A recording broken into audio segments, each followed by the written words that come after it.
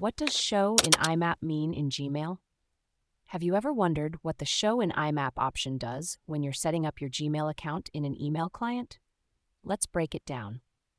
When you use Gmail with an email client like Outlook or Mailbird, you need to configure your IMAP settings. IMAP, or Internet Message Access Protocol, allows you to download your Gmail emails to your local email client and keep everything in sync with the Gmail servers. The Show in IMAP option is crucial here. It determines which of your Gmail labels will be visible as folders in your email client. Here's how it works. If you check the Show in IMAP box for a particular label, that label will appear as a folder in your email client.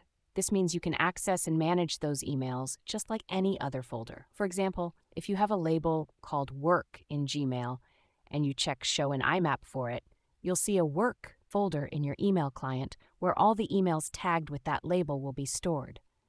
On the other hand, if you uncheck Show in IMAP for a label, it won't appear in your email client. This is useful if you have labels you don't need to access frequently, or if you want to keep your email client organized and clutter-free. To set this up, you need to go into your Gmail settings. Click on the gear icon in the top right corner, select See All Settings, and then go to the Labels tab. Here, you can check or uncheck the Show in IMAP box for each label. It's also important to note that some labels, like Starred or Chats, might be best left unchecked unless you specifically need them. This helps keep your email client tidy and focused on the emails that matter most.